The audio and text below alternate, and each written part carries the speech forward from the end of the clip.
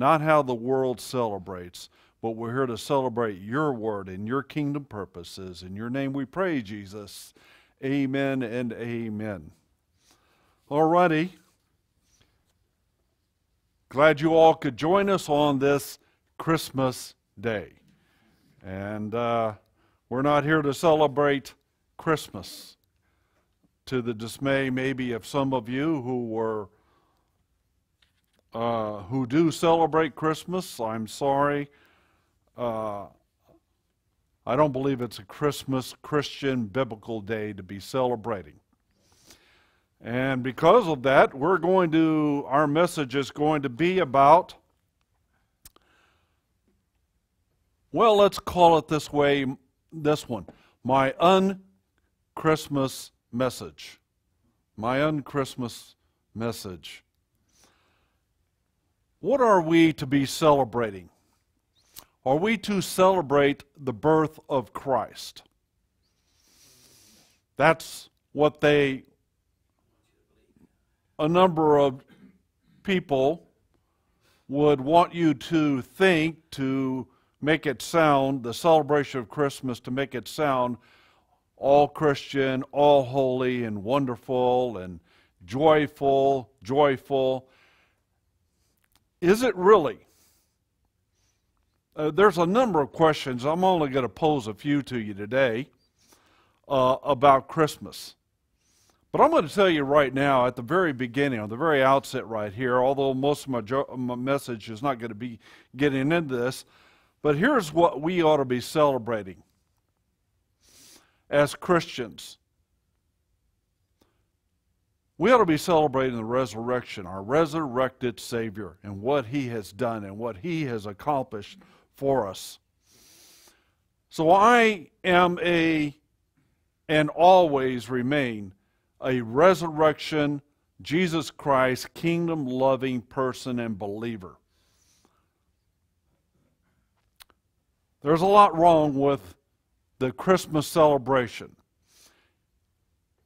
I'm going to give you a number of years to kind of figure things out for age-wise for people, but I'm saying by the time you are 30, and that's really stretching things, you ought to be able to, at least if you're a Bible-reading person at all, be able to sit back and look at things and realize something's amiss, something's wrong in this worldly celebration of Christmas. Most Christians don't know that, for instance, there's a difference between Easter and Passover. In fact, most of them, a lot of them, hardly realize there's a difference between Halloween and tabernacles.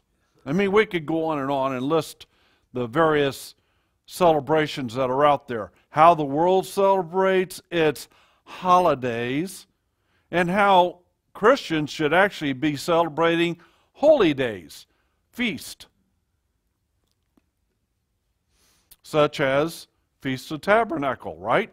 Atonement, Passover.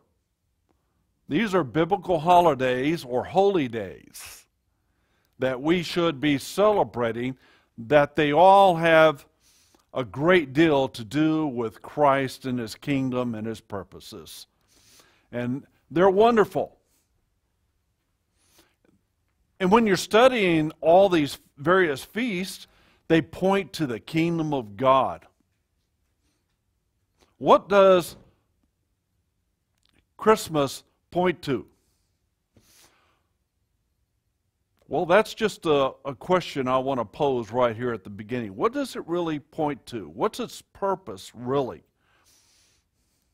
Why does the world engage in Christmas, quote, Christmas celebration? We're not even get into Hanukkah and all the other ones that they want to bring up, pagan celebrations. And by the way, Hanukkah is a pagan celebration. It's not a Bible-honoring, Christ-honoring celebration at all. Well, we're talking at the beginning about the blessed resurrection. I want to read a few verses to you. First, in Acts chapter 4, verse 1. Acts chapter 4, verse 1. 4, and we'll start in verse 1. And as they spake unto the people, the priest and the captain of the temple and the Sadducees came unto them, being grieved that they taught the people and preached through Jesus the resurrection of the dead. And they laid hands on them, and they put them in hold unto the next day, for it was now eventide. Howbeit many of them which heard the word believed, and the number of the men was about 5,000. And it came to pass on the morrow that their rulers and elders and scribes and Annas the high priest, and Caiaphas, and John, and Alexander, and many as were of the kindred of the high priest, were gathered together at Jerusalem. And when they had set themselves in the midst, they asked, by what power or by what name have ye done this? Then Peter, filled with the Holy Ghost, said unto them, ye rulers of the people and elders of Israel. Well, let me just make the point. Who are the people and the elders of Israel? Obviously, they were all of Israel that were gathered there. This isn't a one-world statement. It's an Israelite declaration. Verse 9, if we this day, being examined of the good deed done to the impotent man, by which means he is made whole, be it known unto all of you and to all the people of Israel, and by the name of Jesus Christ of Nazareth, which ye crucified, whom God raised from the dead. Here's this message of resurrection coming forth. Even by him doth this man stand here before you whole. Marvelous message of healing, marvelous message of the power of God, his resurrected power, and God's resurrected plan. God has a plan of resurrection, of renewal. And that is the message, that is the essential message of the Scriptures that points to the Scriptures. All Scripture points to from Genesis to Revelation.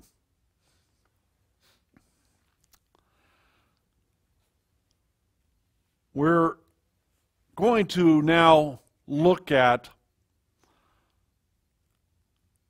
what is taking place at this time of the world celebration of Christmas.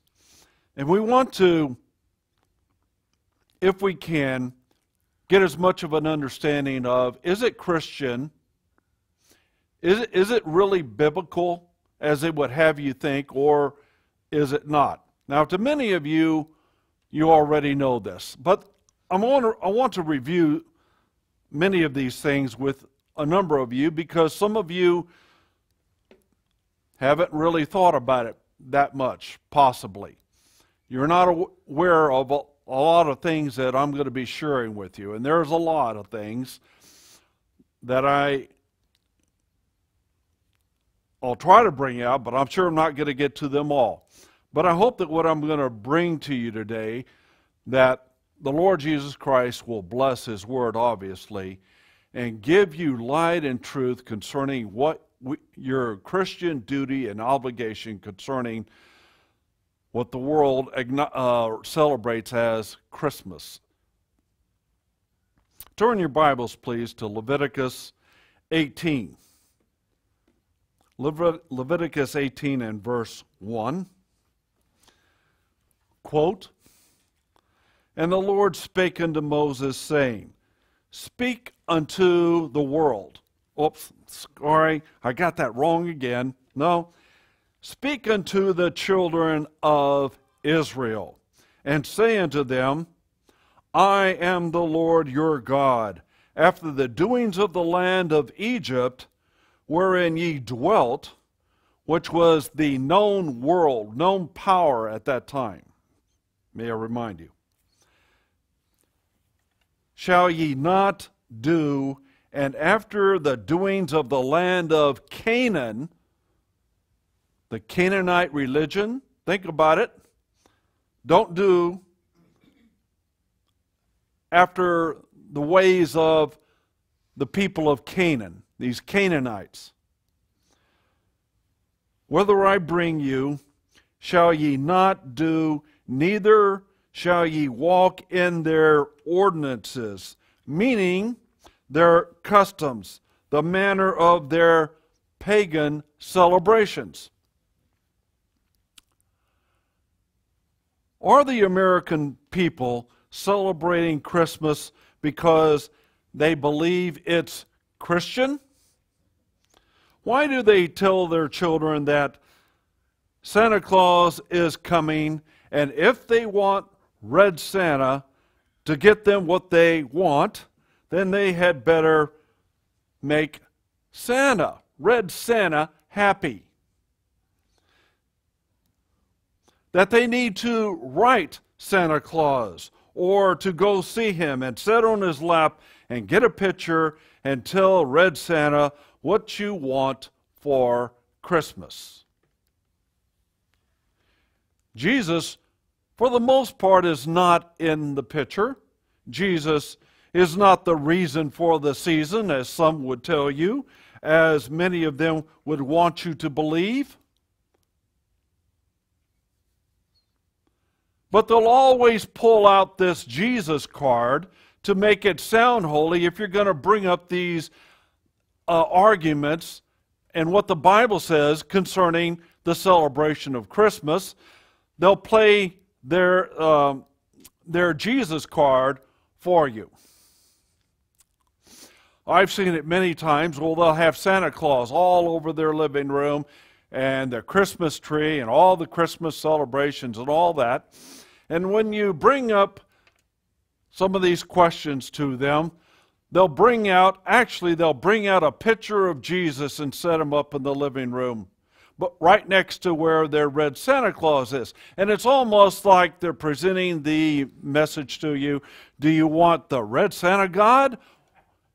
Oh, if he's not acceptable to you, then we have your Jesus God here, so we can make you happy and you'll be comfortable in the celebration of Christmas.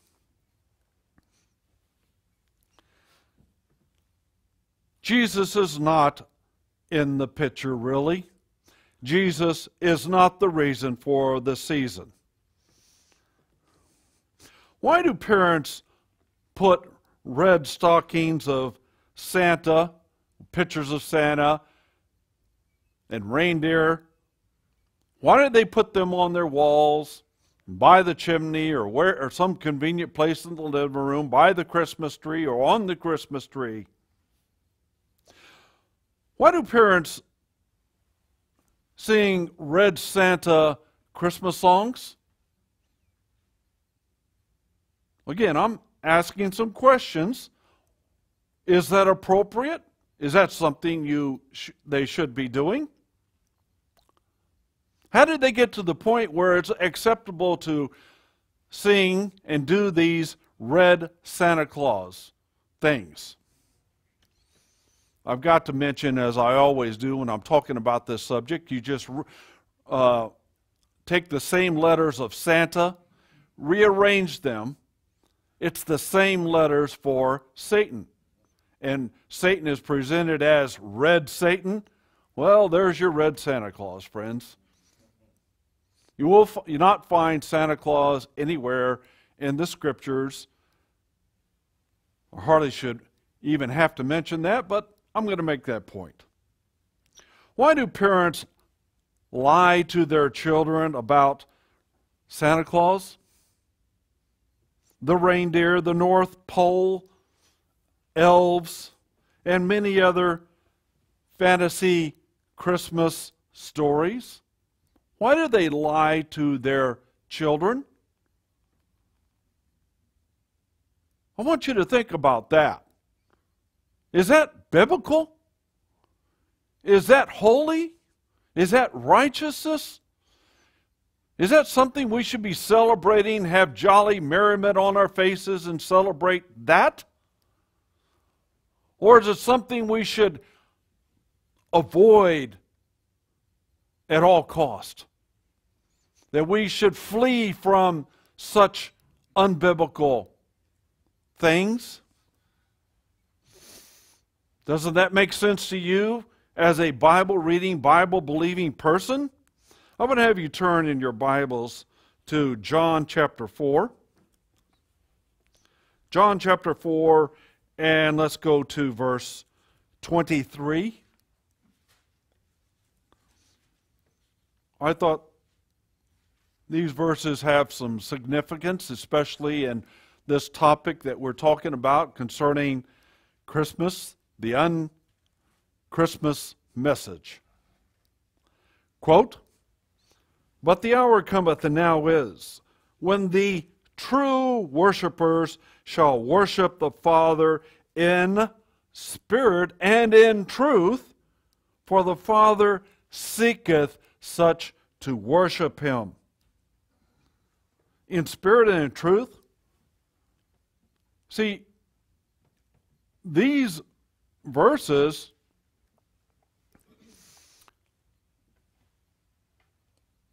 I mean, to me, it's clear that we should not be involved in idolatry at all.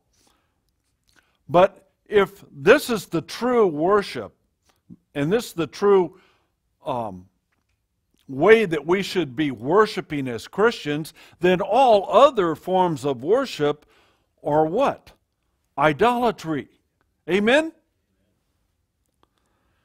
Next verse. God is a spirit, and they that worship Him must worship Him in spirit and in truth. Again, we are to worship Jesus, what does it say? In spirit and in truth. Not in a lie. Worshiping in a lie or a falsehood is therefore what? Falsehood. And what does the Bible say about that? And worshiping in a lie. If you're worshiping in a lie, that's idolatry. That's promoting idolatry. That's living in an idolatrous way. I don't care how many smiles and songs of joy you may engage in.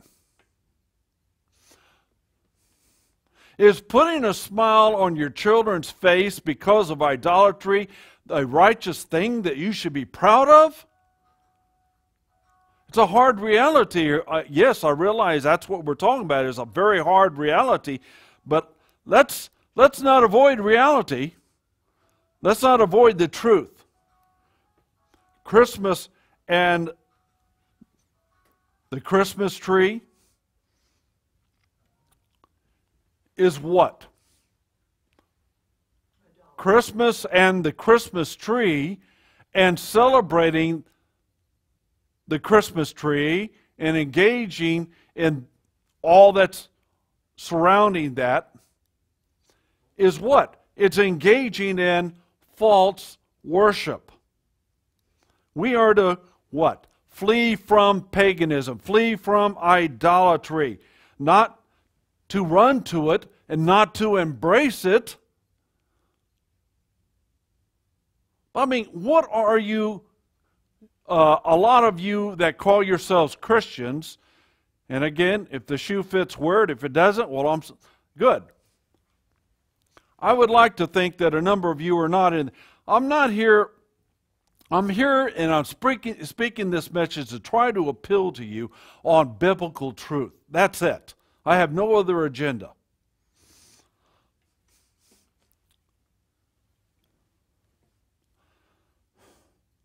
Folks, if you, again, could understand the idolatry that a lot of people are engaged in this world today, and they don't realize the many forms of idolatry that they're engaged in. It's really, well, it almost brings tears to your eyes, and it ought to bring tears to your eyes. But we are to flee from paganism. A joyful heart does not make paganism some holy event. It's still pagan. It's still forbidden by the Word of God. I want you to turn now to 1 Thessalonians chapter 5, and let's go to verse 19. 1 Thessalonians 5, verse 19. Quote, "Quench not the spirit, despise not prophesying, prove," now notice this, prove all, not some, not, well, except Christmas because it brings such joy and happiness to our children. And it's a great time to get together, have a Christmas feast, and get all the little goodies and presents under the Christmas tree. But it says, prove all things, hold fast that which is good. The question is Christmas within the category of good? Verse 22, abstain from all appearance of evil. Think about it. Abstain from all, not some, but all appearance of evil.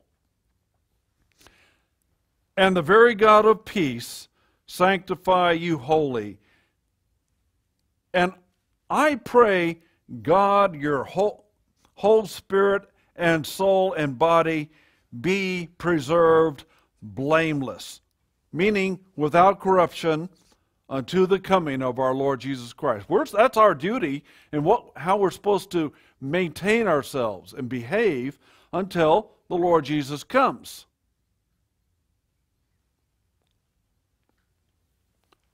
When I read those words, prove all things, I thought about that, and I thought, that means don't embrace it. Don't embrace things because the world does so. Now, you may think that's a moot point, but it's an important point. Why do a lot of people do it? Why do they celebrate Christmas? Well, because the world does it. Well, because my church, the Judeo-Christian church that I go to, sanctions it and gives their approval to it.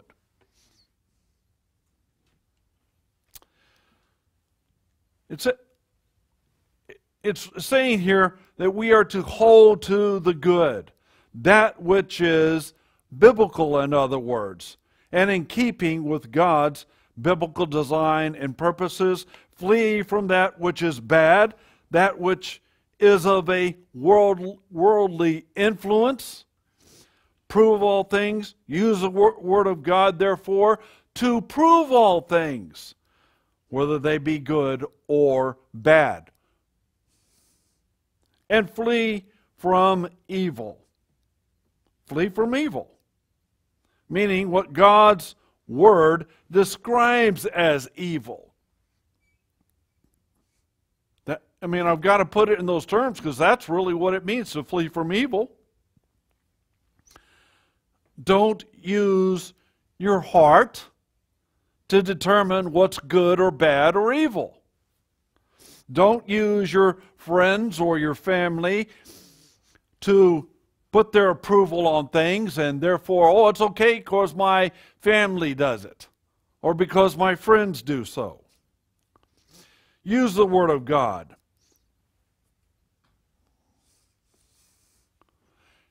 And why are we to use the Word of God? Because it's the highest authority, period.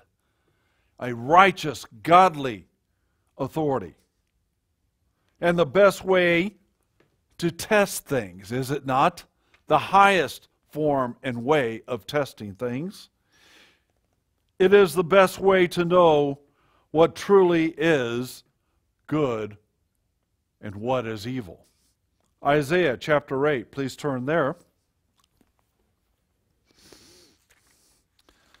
Isaiah 8 and verse 18. Behold, I and the children whom the Lord hath given me are for signs and for wonders in Israel for the Lord of hosts, which dwelleth in Mount Zion. And when they shall say unto you, seek unto them that have familiar spirits. Notice when they, the world, says, seek unto them that have familiar spirits, or unto wizards that peep and that mutter. Should not a people seek unto the Lord, unto the God Almighty? What a question. For the living to the dead, should they seek the dead? Verse 20.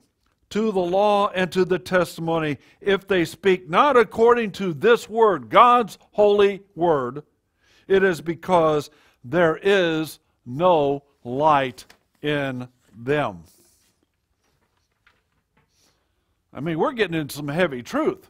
Heavy doses of reality from the Scripture. That's what we should be feeding on. That's what we should be guiding our lives by. Those are the customs, biblical customs, that we should adhere to and live according to.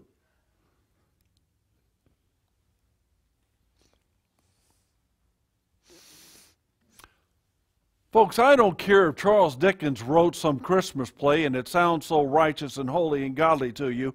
It's not a godly celebration. Charles Dickens is not to be your authority and guide. To those who celebrate Christmas and all its festivities, may I use the Word of God to challenge, even spoil, your Christmas celebration? To those who celebrate Christmas, may I use the Word of God to reason with you and your reason for reveling in Christmas joy? What is that Christmas joy, first of all, the world has? What is it based upon? Is it based upon the real Christ, the real Messiah and His Word, or is it based upon paganism? But the world loves Christmas time, you may say. Yes, the world also loves homosexuality. Many of them, let's face the facts. I mean, folks, I know hundreds, maybe, of older folks, sad to say mostly women, that were against homosexuality 50 years ago, but now that the president's given his seal of approval, now that Congress said it's okay, now that the judiciary branch said it's okay, and now that Judeo-Christian churches are celebrating and ordaining them, it's got to be okay. And oh, I've had so many old ladies over the years, excuse my language here, but it's the truth, old ladies, in many cases, that I would think would be staunch, Bible-believing people like my grandmother was. And I guarantee you she didn't put up with that. To her dying day, she didn't put up with that. But I've had so many of them tell me, oh, but they're such fun, the homosexuals.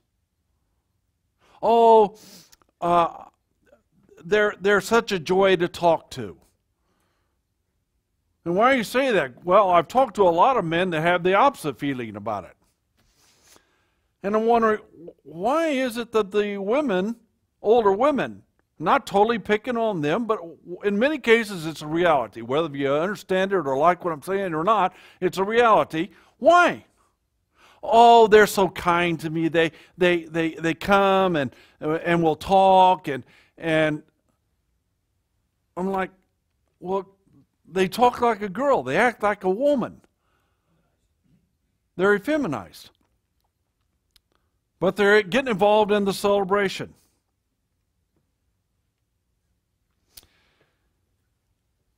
But that's just one example. The world embraces homosexuality, does it not?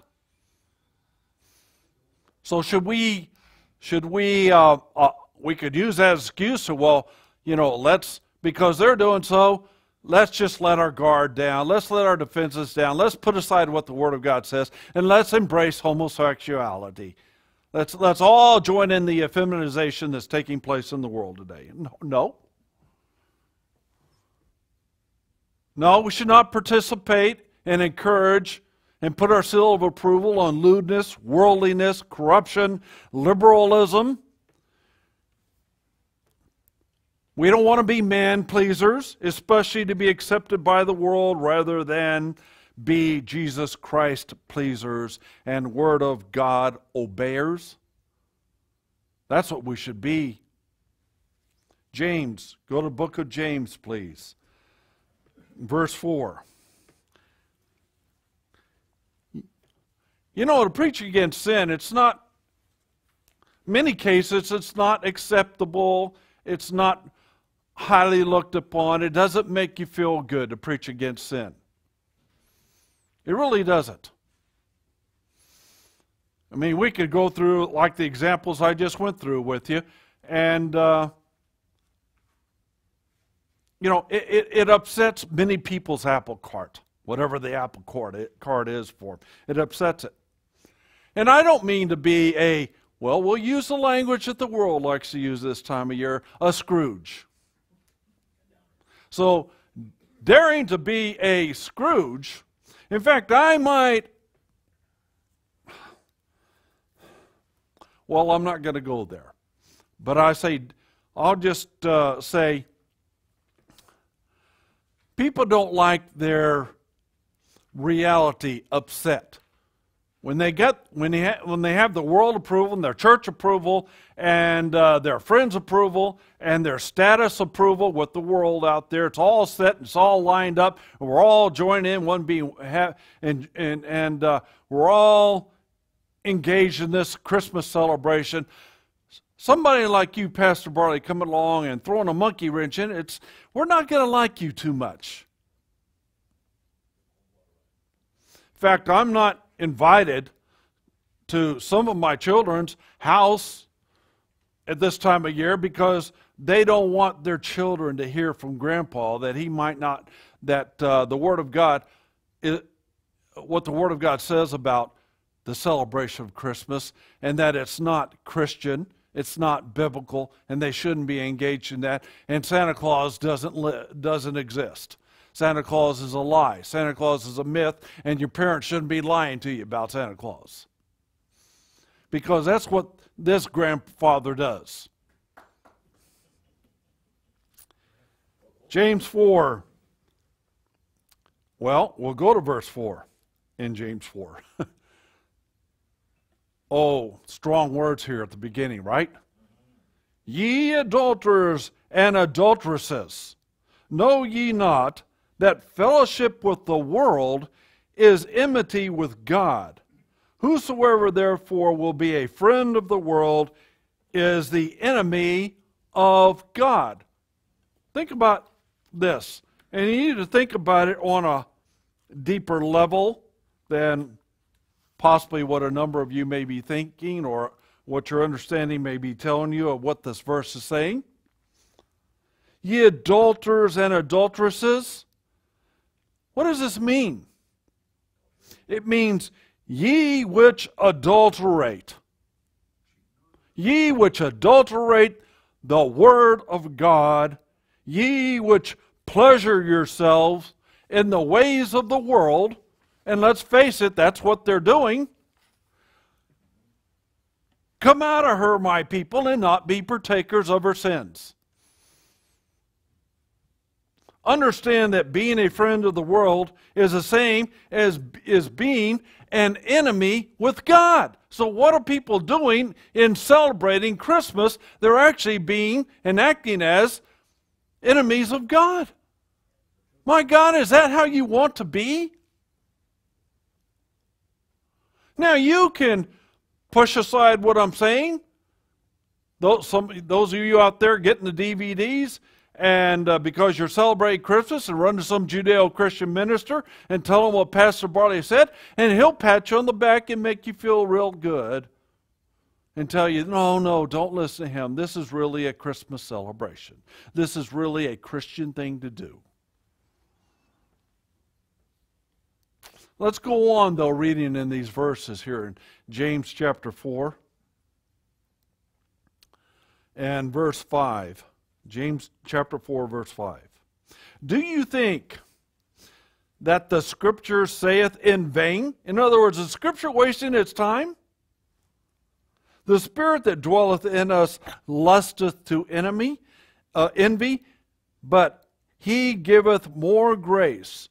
Wherefore He saith, God resisteth the proud. This is what the Word of God says. But giveth grace unto the humble. Submit yourselves therefore to God.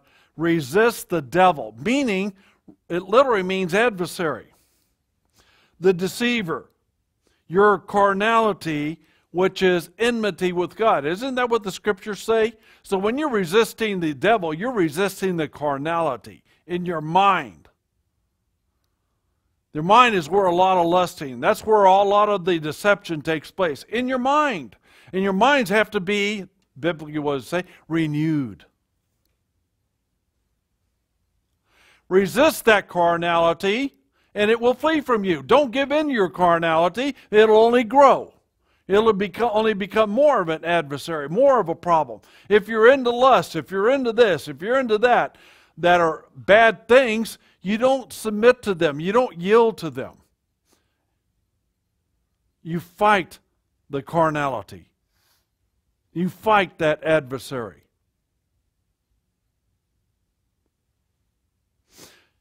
You can say, oh, I'm going to fight the devil. I'm going to fight. I don't believe in you, Pastor. I think it's a literal devil. I'm going to fight that devil. Oh, that devil. Come on, devil. I'm going to take you on. What is the devil doing to you? A lot of times you don't even stop and think deeply enough at those people that are going to do that. And what is the devil doing to me? But when you think about your mind, it comes from, oh, my mind is the tempter. My carnality is the tempter. My carnality is bringing in enmity here. I've got to pray against it. I've got to stand against it. I've got to speak the word of God against you, carnal thinking mind.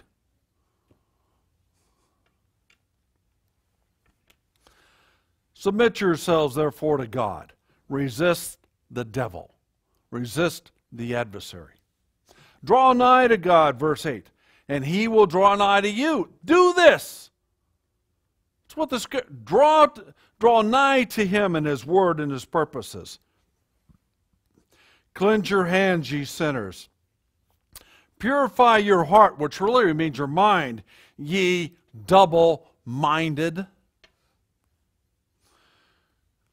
You know, to me, the celebration of Christmas is like Judeo-Christianity. It's a double-mindedness.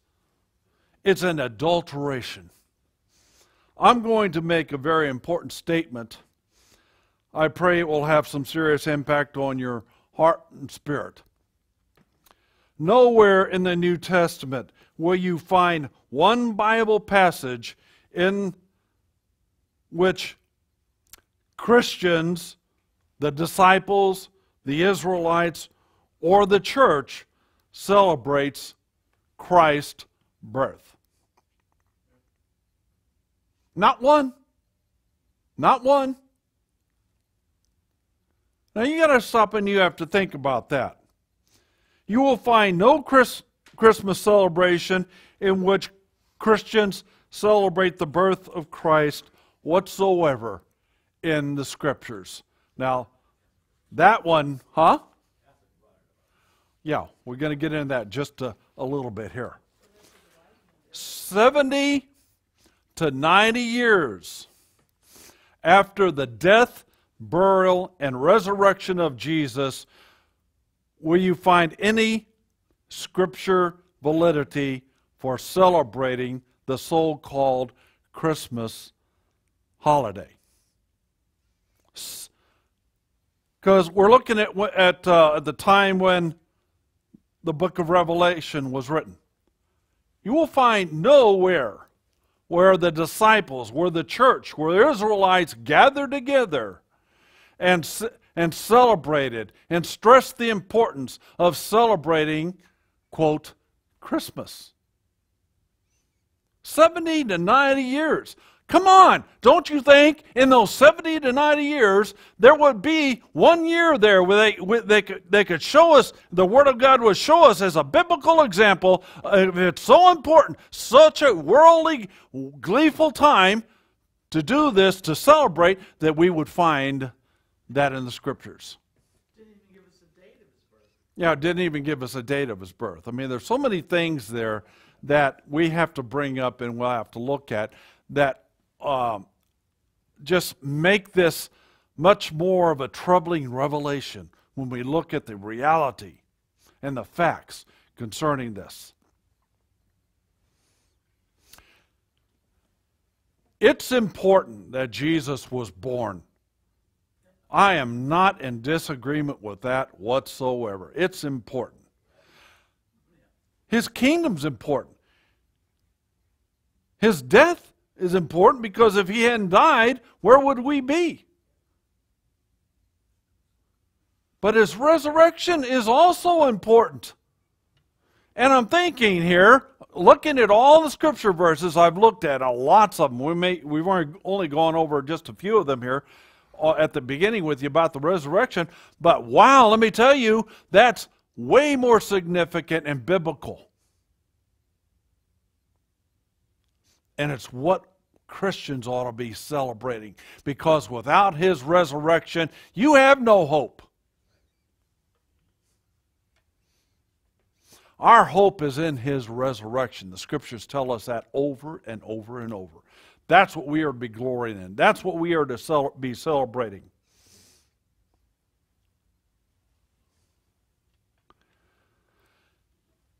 As was stated earlier,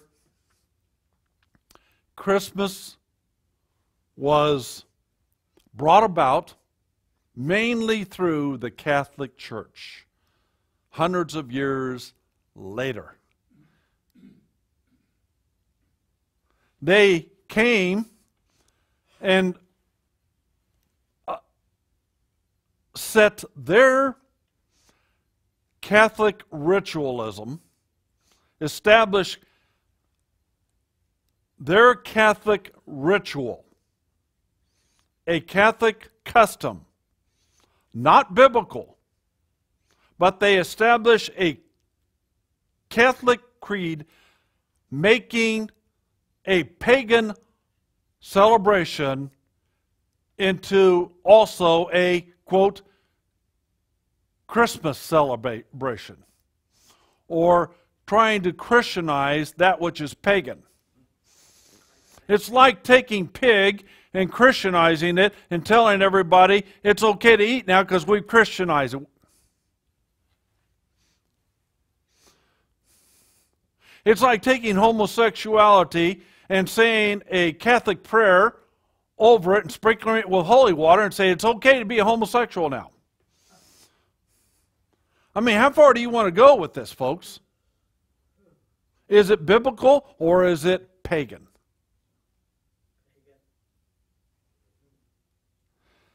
They took paganism and blended it with their church rituals. Christmas is a Catholic church ritual. It is not Christian. And let me tell you, there is a lot of history that we could go over concerning that. If you're so interested in it, do your own research on it. I'm just telling you the facts right here. For lack of time, I can't go on and do it much more. But I would have you turn to 2 Corinthians chapter 6. 2 Corinthians chapter 6. I love these verses, and you should too, obviously. 2 Corinthians chapter 6, verse 14. Be ye not unequally yoked together with unbelievers. Think about Christmas celebration. Think about the world loving the Christmas celebration. For what fellowship hath righteousness with unrighteousness? And what communion hath light with darkness? There should be no unity. There should be no fellowship. Next verse, verse 15. And what concord hath Christ with Belial? Or what part hath he that believeth with an infidel? there should be no fellowship again. And what agreement hath the temple of God with idols and idolatry and idol worship and all that surrounds that celebration of idolatry and paganism? For ye are the temple of the living God. Wow. As God has said, I will dwell in them and walk in them, and I will be their God, and they shall be my people. Wherefore, come out from among them, and be ye separate. Don't unite with them, saith the Lord, and touch not the unclean thing, and I will receive you. You know, is a Christmas tree a clean thing? Is Santa Claus a clean thing? When you see the smile on your children's face when they're unwrapping their gifts around the Christmas tree, is that really a Christian clean thing? Is that really Christmas, Jesus Christ loving, Bible loving joy upon their faces?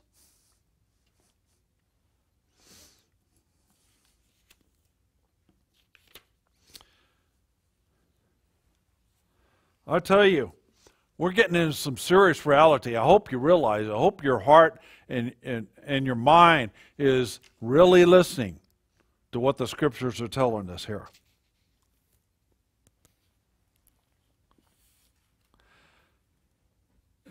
Verse 17. Wherefore, come out from among them. Isn't that what the Bible says in Revelation 18? And be not partakers of her sins. And it says, and be ye separate, saith the Lord, and touch not the unclean thing, and I will receive you. Don't you want to be received by Him? By the Lord Jesus Christ? Yes. And I will be a father unto you, and ye shall be my sons and daughters, saith the Lord Almighty. Wow. Great verses.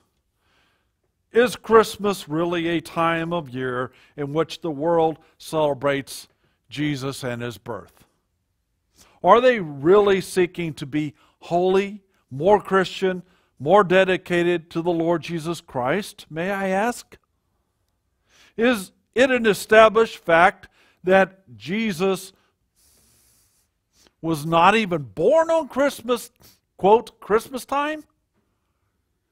Do your research on it. He was born during the month of September. He was not, I don't care how you slice it or dice it, he was not born in the month of December. So therefore, why should we even be celebrating His birth at that time of year anyway? Yet the Judeo-Christians celebrate it. You know who else celebrates it? Which I got into a little bit ago. I'm going to get into it a little bit deeper now. And that is Hollywood. Christian-loving, Jesus Christ, Bible-believing Hollywood loves Christmas. They love to make Christmas movies and sing Christmas music. The merchants is enthusiastically play Christmas music. The media all come out. I've seen them time and time again come out dressed in red Santa Claus hats and sing Yuletime songs. And the Judeo-Christians join right in with, here comes Santa Claus, here comes Santa Claus, right down Santa Claus Lane. I mean, really? Santa Claus and merriment. Oh no, Pastor, you're trying to mess it all up. It's really about Jesus. And yet, I go to their home and I don't see Jesus anywhere. I see the Christmas tree. I see red Santa Claus stockings. I see Santa Claus all over the place with reindeer. Yeah, Frosty and the elves and all that stuff. I look at their kids. They run around with with Christmas tree stuff all over their pajamas and Santa Claus. Really? Who are you kidding? And they all have, again, numerous, sometimes, Christmas trees on display. I was watching a show the other day on Fox, and Paula D., she invited everybody, she's one of these cooks, invited everybody in her house. She has a huge bathroom, and in her bathroom, right next to her tub, she has this big Christmas tree all decorated right next to her bathroom tub. Really?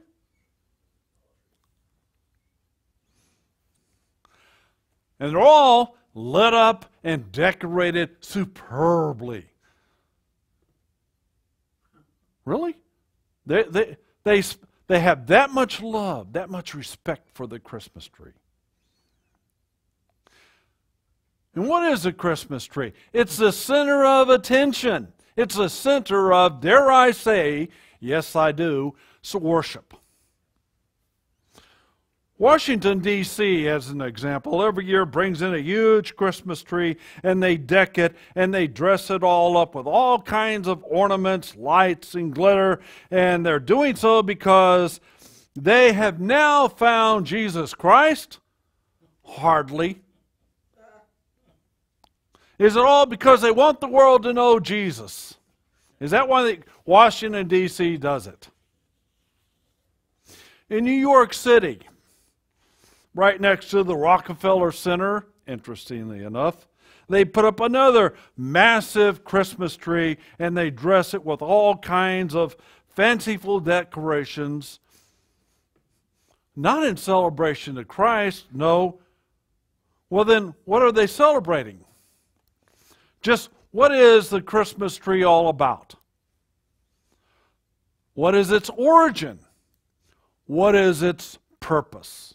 Is a Christmas tree really Christian?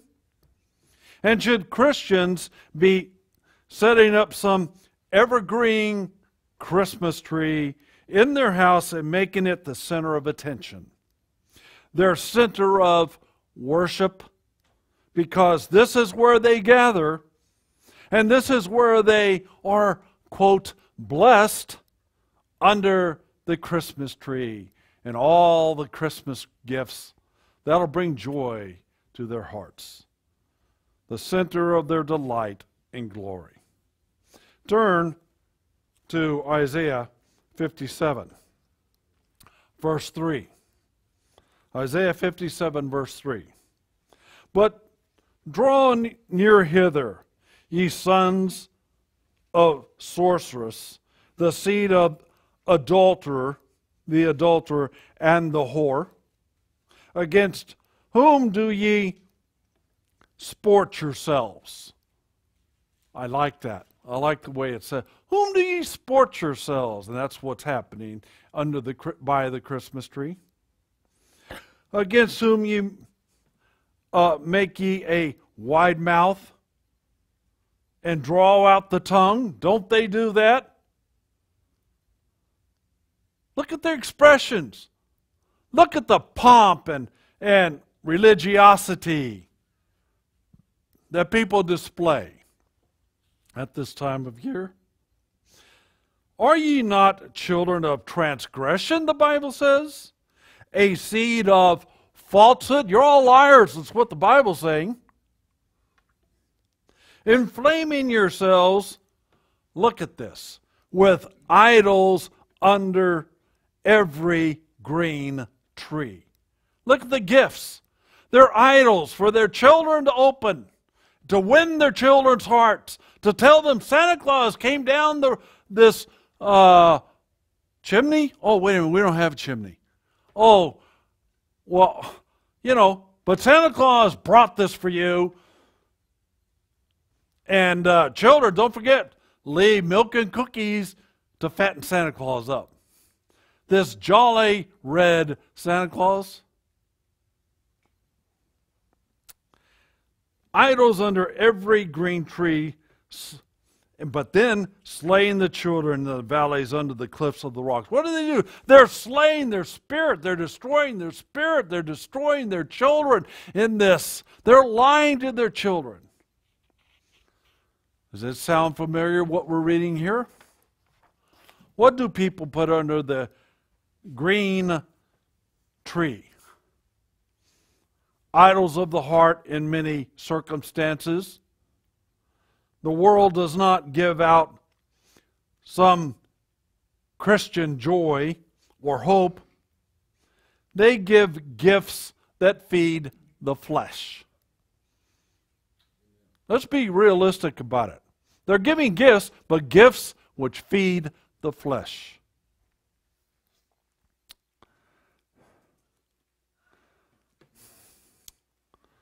During the Roman celebration of the Feast of Saturnalia, the pagans did decorate their houses with clippings of evergreen shrubs. They also decorated living trees with bits of metal and replicas of their god, and their main god was Bacchus. And Bacchus was the Roman god of agriculture and wine. There's a lot more I could say about it. You could do your own research on him. Bacchus.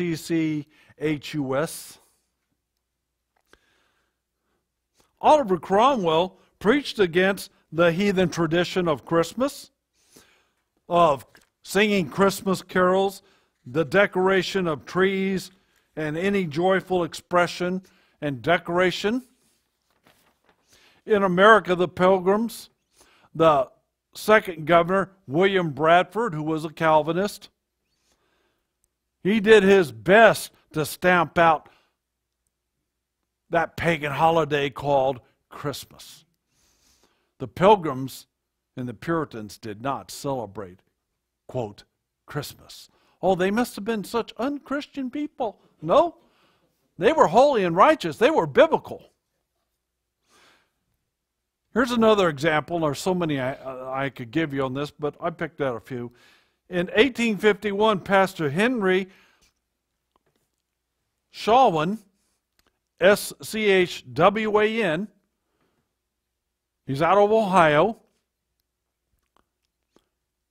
Christmas trees in the church. But you know what the people of that pastor back in 1851 did? I've kind of messed the story up, but I've got to get it right. He is the very first pastor and the first church to recognize it, and the people came against him and even threatened him violence if he ever brought it up again. That was the first time in 1851 with this pastor, Pastor Henry Schwan, that did this. That was the very first time. And the people threatened him with violence if he did it again. They were that staunch and dedicated to what the Word of God says. But that's powerful. What a story. Turn to Jeremiah. My time's up here. Jeremiah 10, verse 1. I have to read these verses. Jeremiah 10, verse 1. Concerning the Christmas tree. Hear ye the word which the Lord speaketh unto you, O house of Israel. Boy, the word of God is just so racist, really, you know. Why is it to the world? Why is it always to the house of Israel? I don't know. Verse 2. Thus saith the Lord, Yahweh, learn not the way of the heathen. And we could just stop there. What are they doing in Christmas, this Christmas celebration? Learn the way of the heathen. And be not dismayed at the signs of the heaven, for the heathen are dismayed at them. They're paying attention to the signs of the heaven. Always look at the heavens. Now, there's a biblical way to do that, and there's a heathen way to do it, the zodiac and all that. Verse 3. For the customs, ordinances are, or rituals, for the customs of the people are what? Vain. For one cutteth a tree out of the forest. Gee, that sounds so familiar. One cutteth a tree out of the forest, the work of the hands of the workman with the axe. They deck it with silver and with gold. They fasten it with nails and with hammers, that it move not. Scriptures tell us this is an evil practice. Don't be engaged in it. Don't do it. What is a Christmas tree? It's a symbol of idolatry and paganism. Therefore, it is an evil celebration, and we should not be partaking of it. I don't care how much the world embraces it, how much they love it. Our message is the Bible message. The Bible message of the resurrection of the Lord Jesus Christ and the kingdom of God and His purposes. That's what we should be celebrating. My time is out this morning. I pray this has been a spiritual, biblical message of light to many of you and help awaken you. If it has helped you, please write me and let me know, because we want the truth to come out, because the truth in the Lord Jesus Christ will set us all free. Amen. Lord Jesus, we love you. We love your purposes. We love your word. We want to hear your word. We want to be adherers and followers of your word and your kingdom purposes. Amen and amen.